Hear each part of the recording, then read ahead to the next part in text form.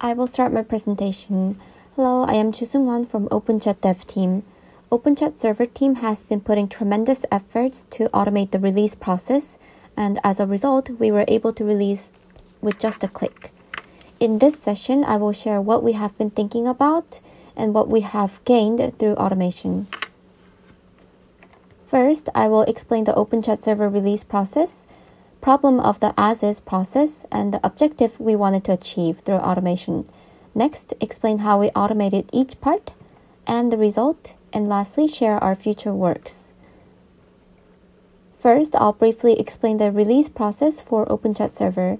We release our components weekly. There is a release master who oversees the whole release process for the week, and the members take turns every week. All members participate in release, and usually each member is in charge of 1 to 2 components, and it takes about 1 to 1.5 hours. There are 4 main steps in the release process. First, we share the beginning of the release to the related developers in chat room. This may be seen as a minor process, but if there is an outage on other storages or servers due to OpenChat server release, it can be an important clue to identify the root cause of the issue. As seen in the picture, we share it to both Line OpenChat chat room and Line Group chat room. Next, members deploy the component code to the servers and restart. For most of the services in Line, we use the in-house tool called PMC for deployment. On PMC UI, we click on Deployment button and wait until deployment is completed to all servers. When deployment is completed, we have to click on Restart button to restart the servers. After the release of the new codes, we have to monitor to see if there are any unexpected issues to come up. If there's a major issue, we roll back. I will explain the monitoring process in more detail in the later part. After monitoring, if there's no issue, we share once again to the chat rooms. Likewise, we share to 2 chat rooms, and this is the last step in the release process. Then, let's see what the problems were in the as-is release process. First of all, when releasing, there may be a human mistake. Of course, we take our job very seriously, but humans do make mistakes. In fact, there was once where the servers to the whole system went down because we made a mistake, and it led to a major failure. Secondly, the release process involved all members, so precious resources were wasted. As service requirements were constantly growing, reducing this waste was also important. Lastly, there are repetitive manual operations in the release process. Then, how many manual operations did we repeat? Currently, the total number of components is 7. 2 of the components are the target of canary release. So we do canary release of the 2 first and do an entire release of the servers.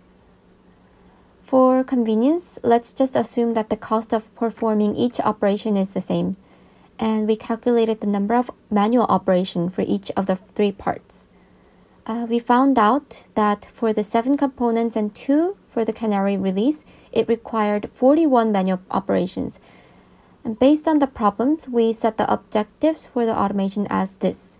First, preventing human mistake. Second, reducing human resources required for release. Third, reducing the number of manual operations in the process. From this moment, I will explain how we automated each part. First is about automating sharing.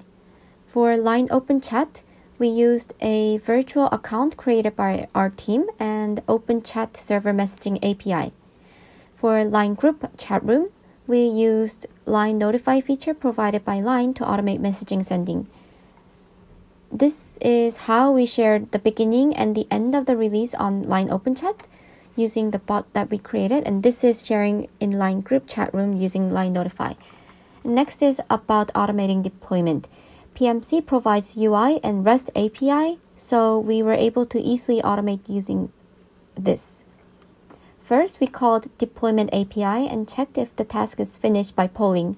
Here, you can also call the status of task using PMC API. If deployment is completed, call restart API and regularly checked for completion.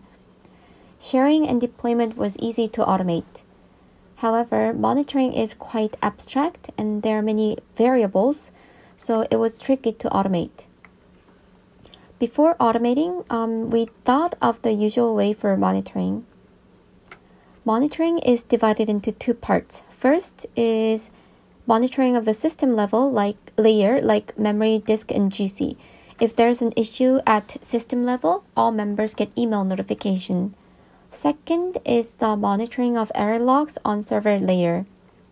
We use Kibana provided by the in-house monitoring system called iMON to check the logs for ourselves. As you can see, in iMON Kibana, you can check the number of error logs by time and what error logs they are. For automating monitoring, we decided to automate the second part, which we use to manually check error logs. Then, when do we detect the problems during monitoring? First, when there are new error logs we've never seen before after release, we can assume that the error came from the release. Second, when the existing error log increases rapidly, it's another sign of a problem in the service. Based on these, we decided the rules for automating. First, using iMON ElasticSearch API, we collect error logs during specific period. Then we aggregate the number of logs by error type and compare the number of logs before and after release. For instance, let's say that we're collecting error logs from day 1 to day 3. First, we call in the error logs by day using iMON ElasticSearch API. By aggregating the number of logs by date, you can get a sum for the number of errors per type from day 1 to day 3. And then these are the results.